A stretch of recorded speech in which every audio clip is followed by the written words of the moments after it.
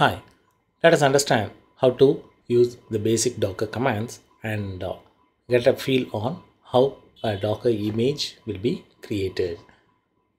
Before that, let's understand the complete life cycle on how the image will be built and how it will be used within the continuous integration and continuous delivery. Assume this is a client and we will be having the Docker host where the Docker daemon will be running. And here we will have the Docker daemon running.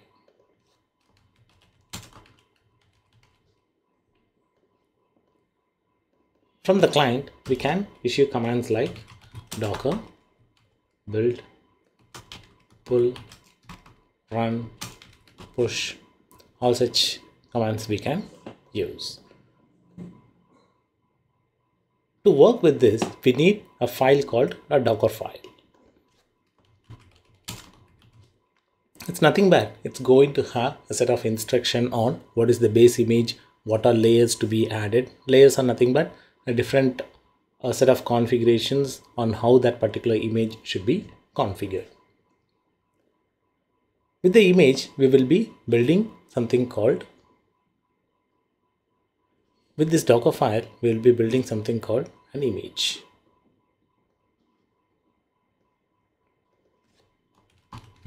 Image is nothing but a template. With the image, we can create a number of containers. This image needs to be stored somewhere. That's where registry comes into picture. So within registry, we can store a number of images. Once the image is ready, I can create a container from the image available within the registry or the one that I created locally.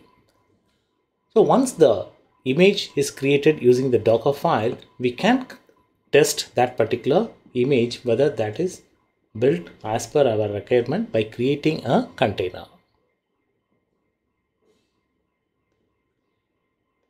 So once the container is created, that could be either from the image that I built locally or image available within the registry. So this is nothing but a container. Using an image, we can create n number of containers.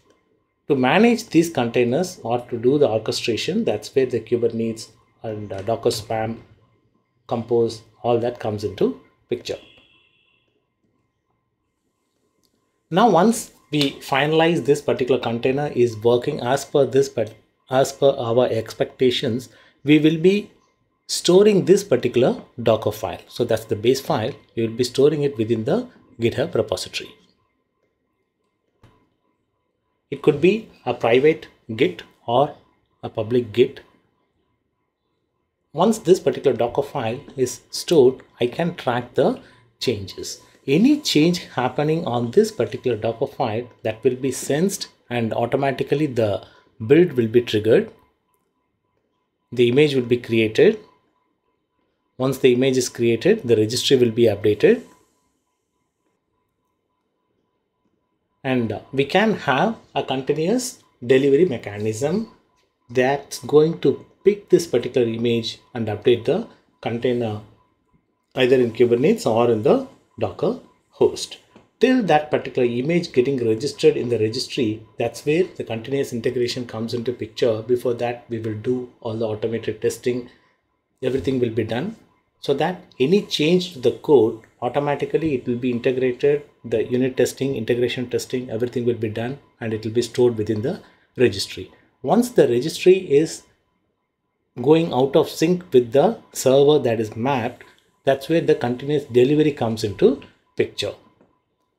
Continuous delivery, based on the rules setup, it's going to pick the image, create the container and sync it with the host where the Docker daemon is running or within the Kubernetes cluster.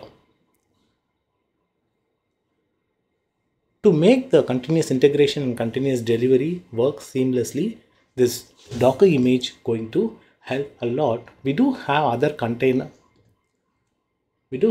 containerization mechanisms like Rocket, Podman, Containerd, and a lot more. We can use those container we can use those alternatives along with Docker. With this particular introduction, let's create few Docker images, add it to the registry, and check how that particular process works.